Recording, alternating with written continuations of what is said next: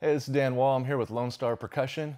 I got a set of bass mallets here that I'm going to talk about, kind of compare and contrast the differences in them, and kind of just give a little detail on what's the great things about each one of them. The first bass mallet I have here is the Vic Firth MBH Core Master Series mallet. The really cool thing about this, I like to call this the classic bass mallet. It's stood the test of time. It really has been used by a lot of bass players. Has a very straight shaft, very small taper in the handle, and a very hard felt. The good thing about the small taper is that it's really designed for kind of any size hand, from a small child up to an adult. You can really still get a lot of great use out of this mallet, whether you're a professional drum corps student, all the way to college, high school, even junior high, elementary school students. The second mallet we have is the ProMark, the Performer Series mallets. It's very similar to the Vic Firth mallet in the design. They have a little bit harder felt, gives you a little bit more articulation in the bass drum. What they did do is they added a notch or a flare, a lot of people like to call it, I prefer to call it taper, to the mallet to add a little bit more weight to the top end of the mallet. By adding that weight, you get a little bit more rebound off the drum. The other thing they did was they increased the taper into the hand. So when you're actually holding it, you get a little bit more of the mallet in your hand. It's really designed for a bigger hand or a more experienced hand. You kind of know how to use the fingers and use the full ability of this mallet. So the next mallet we have is the Innovative Percussion FBX Series bass mallet. Very similar to both the ProMark and the Vic Firth mallet. You have the increased taper on the top end of the mallet, again for that added weight. A little bit more rebound off the drum, but it kind of matched the small taper in the handle. Again, perfect for any size hand, young player to an experienced player. The really cool thing about this mallet is the actual felt on it is incredibly hard.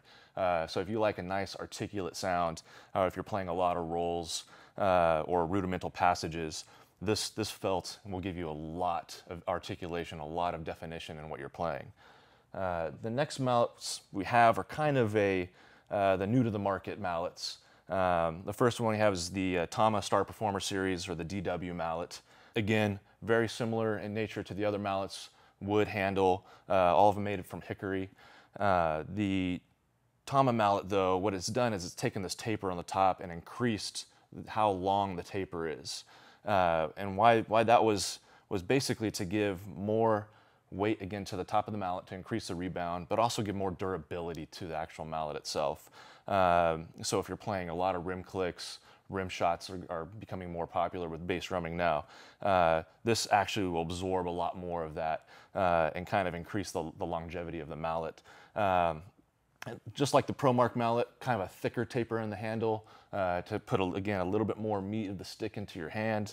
And just like the Vic Firth mallet, get the same exact felt that you have on top, nice and hard, just enough to get everything you want out of the drum head. The latest that I've seen is a head mallet. This is from the Chavez Arsenal series. It's actually the one different mallet from everything here.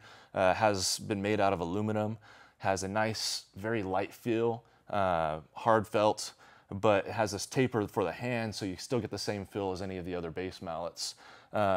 Even though when you pick this up and you feel it and it's a very light mallet, the good thing about it is it has this counterweight balance in it that makes it feel like any wood mallet you would get. So when you're actually playing on a drum, you get a lot of rebound because of that counterbalance.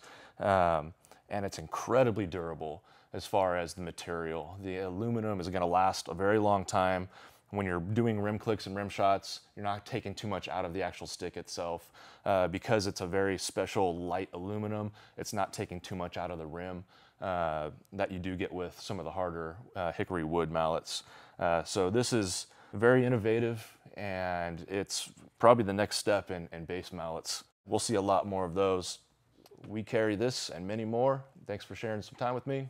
Catch you guys around.